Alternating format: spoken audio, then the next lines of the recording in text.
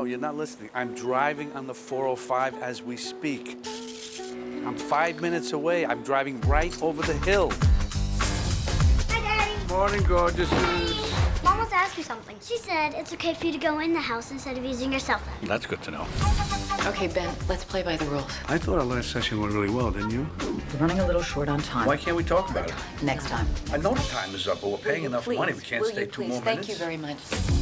Ben, we've got a problem.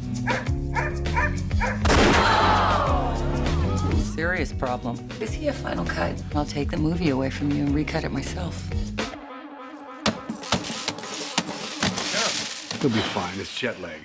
I'll take care of it. It's okay. Talk to me. You're not gonna believe it. He's fat. Bruce Willis is overweight? With a Grizzly Adams beard. If that bastard doesn't shave and look like a leading man, we sue you for misrepresentation. Oh, Sidney, come on. This is Bruce Willis we're talking about here. You're his agent. He's got 4 days to shave, and that's it. Tell him he's gonna get fired. I don't want to. You're scared of him. I'm scared of all of them. Audiences want to know it's you, Bruce. What are you talking about? They're not gonna recognize me, Ben? Oh, where'd Bruce go? Oh, look, there he is. I see him right there, the guy with the beard. Yeah, well, why don't we start by giving your overblown stomach to the Red Cross? Yeah? I'm hurting.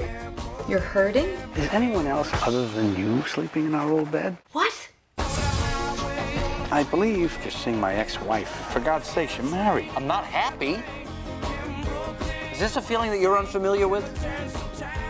I'm not just some silly girl in tight clothes. I went to Stanford.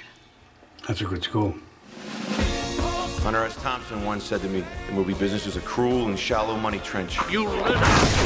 Where thieves and pimps run free. And good men die like dogs.